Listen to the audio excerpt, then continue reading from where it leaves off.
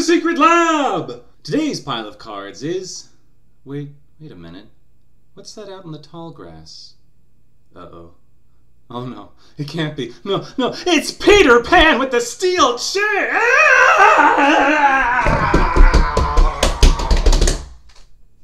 Let's make a deck with as many evasive characters as we can! Right now there are 2 in Emerald, Peter Pan Never Landing, and Genie on the Job, and 2 in Ruby, Goofy Daredevil and Tigger Wonderful Thing. We want to control when challenges get to happen and get lots of yummy lore along the way. These colors also have some decent control tools, and Ruby lets us run some sweet lore stealing in case our opponent gets out ahead of us. The main weakness to this deck is there is no draw whatsoever in these colors so far, so we'll need to top deck like gods. First off, there ain't much on the lower end for these colors right now, so we'll basically run everything. Sergeant Tibbs, Courageous Cat, Donald Duck, Boisterous Fowl, Cruella de Vil, Miserable as Usual, and Aladdin Prince Ali, who is also useful as a shift target for my favorite card of the game so far, Aladdin Heroic Outlaw. You don't need to ramp into him if you can get him out for 5 with dry ink. Getting out Heroic Outlaw able to immediately challenge can often catch people by surprise, so I would recommend not questing with Prince Ali, who has Ward anyway to protect him from targeted removal, unless you're sure he won't die. In the middle, we've got the usual green good stuff, Iago Loudmouthed Parrot, and Cheshire Cat Not All There.